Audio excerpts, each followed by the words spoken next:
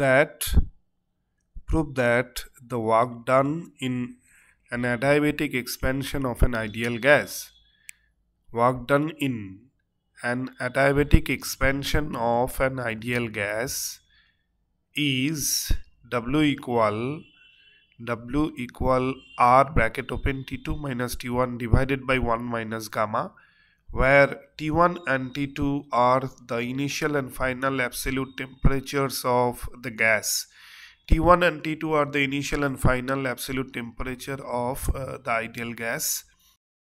Now we can draw a cylinder of non-conducting walls with a piston containing an ideal gas. This is the piston which is set with the cylinder containing an ideal gas of initial pressure P1, volume V1, absolute temperature T1. This is the ideal gas. This is the ideal gas contained by the cylinder of non-conducting walls, and P1, V1, T1 be the initial pressure, volume and absolute temperature of the ideal gas placed in this piston with the non-conducting walls with a piston. This is non-conducting wall of the cylinder containing ideal gas. N is the number of moles, and a piston is set here. Due to adiabatic expansion, piston will move to this final position. This is the final position of the piston, which is set with the cylinder containing ideal gas, and the wall of the cylinder is non-conducting, so that there will be no exchange of heat energy. This is the final pressure, volume and temperature. P2, V2, T2 are the final pressure, volume and absolute temperature of the ideal gas. But heat energy remains constant. Initially heat energy was Q1 and final heat energy will be again Q1. That means heat energy remains constant. First diagram is for the ideal gas, that is before adiabatic expansion, and the second diagram will be for the ideal gas placed in the same cylinder with the non-conducting walls after the adiabatic expansion. We have drawn initial and final stage of the ideal gas placed in the cylinder with non-conducting walls, and due to adiabatic expansion there will be upward displacement of the piston. There will be upward displacement of the piston due to adiabatic expansion of the ideal gas placed in the cylinder. This is the upward displacement of the piston. Dx be the small displacement of the piston due to adiabatic expansion of the gas. As the walls of the cylinder are non-conducting, therefore there will be no exchange of heat energy due to this adiabatic expansion of the gas. Here the exchange of heat energy, there will be no exchange of heat energy. That's why exchange of heat energy does not occur in this adiabatic expansion of ideal gas. Let P1, V1, T1 be the initial pressure, volume and absolute temperature. Volume and the absolute temperature of an ideal gas placed in a cylinder or enclosed in a cylinder of an ideal gas enclosed in a cylinder with non-conducting walls and fitted with a frictionless piston.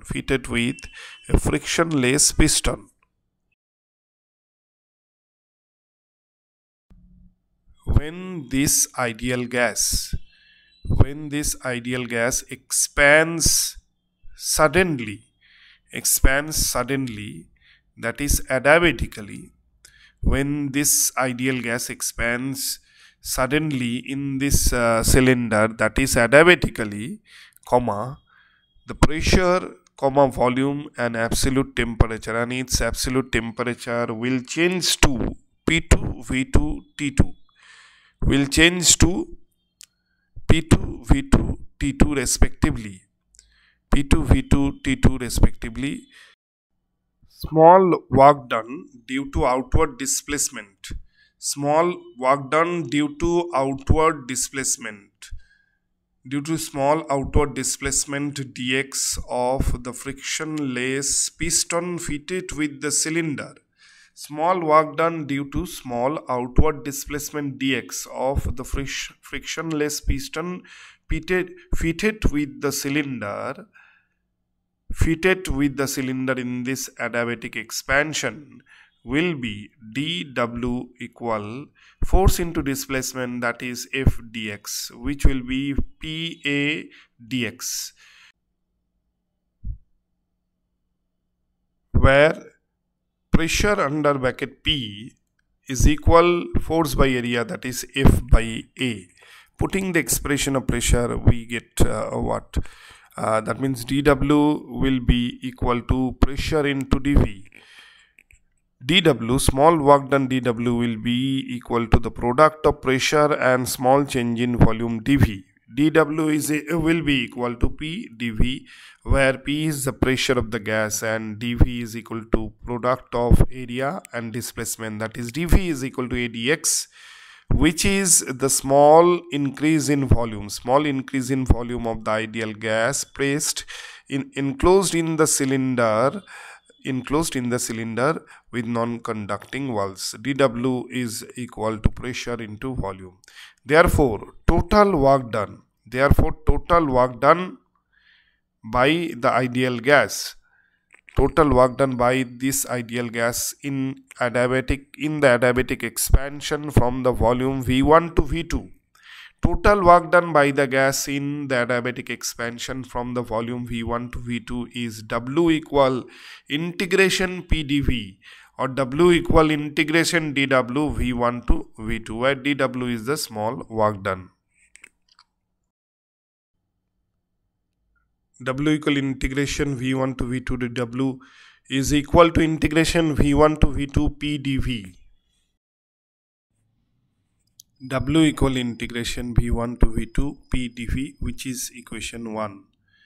For this adiabatic expansion of the ideal gas enclosed in the cylinder, for this adiabatic expansion, P V to the power gamma equal constant.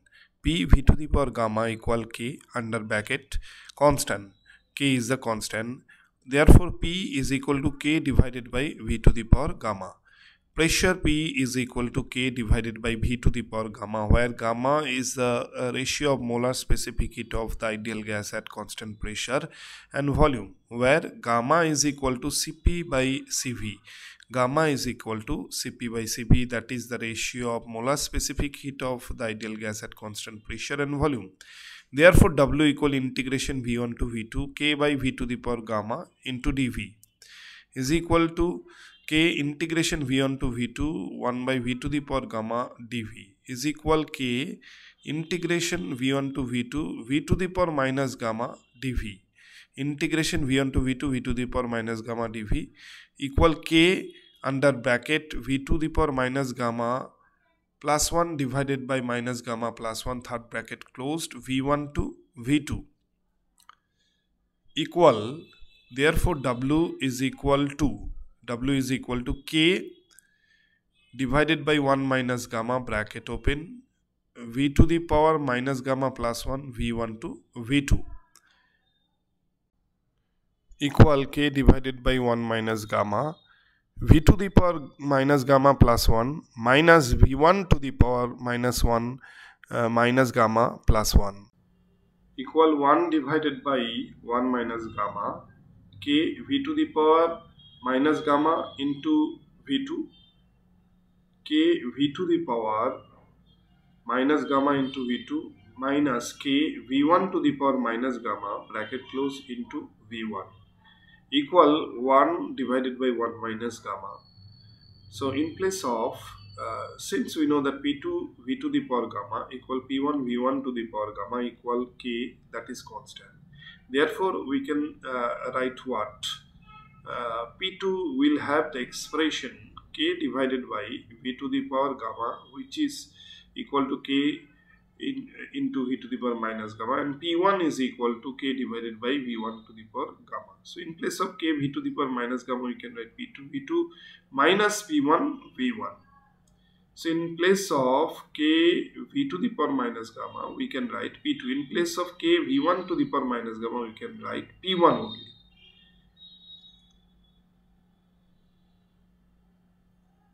Finally, we get the expression of work done by the ideal gas in adiabatic expansion as P2V2 minus P1V1 divided by 1 minus gamma.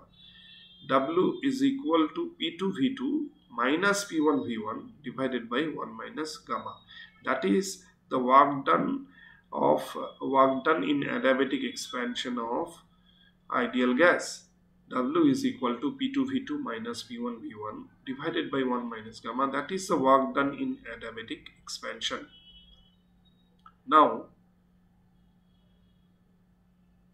from the standard gas equation,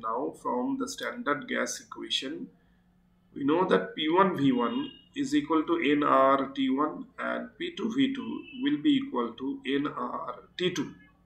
P1V1 equal nRT1 and P2V2 will be equal to nRT2, where N is the number of moles, or that is the amount of the gas. N is the number of moles of the ideal gas enclosed in the cylinder. Therefore, W will be, putting the expression of P2V2 and P1V1, we get nRT2 minus nRT1 divided by 1 minus gamma. Therefore, W will be equal to, nR is taken common, nR under bracket, T2 minus T1 divided by 1 minus gamma. W is equal to nR T2 minus T1 divided by 1 minus gamma. That is the total work done, or this is the work done. This is the work done in adiabatic expansion of the ideal gas enclosed in the cylinder with non-conducting walls. This is the work done by the ideal gas in the adiabatic expansion. W equal nR T2 minus T1 divided by 1 minus gamma. Also we know that gamma is equal to Cp by Cv, and Cp and Cv are the molar specific heat of the ideal gas at constant pressure and volume. Molar specific heat of the ideal gas at constant pressure and volume. Constant pressure and volume.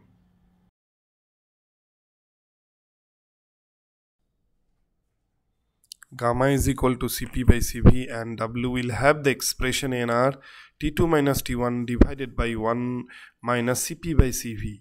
nR T2 minus T1 divided by Cv minus Cp divided by Cv.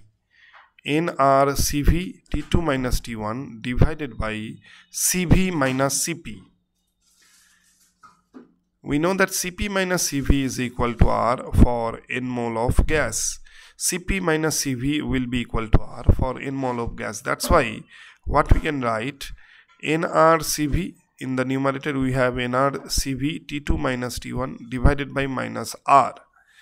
Therefore, W will have the expression NCV under bracket T1 minus T2. NCV under bracket T1 minus T2, where T1 is the initial absolute temperature and T2 is the final absolute temperature. Finally, we get W as equal NCV T1 minus T2, not T2 minus T1, it should be T1 minus T2. W equal NCV T1 minus T2, which is the work done in adiabatic expansion of the ideal gas enclosed in the cylinder. Work done in adiabatic expansion of the ideal gas.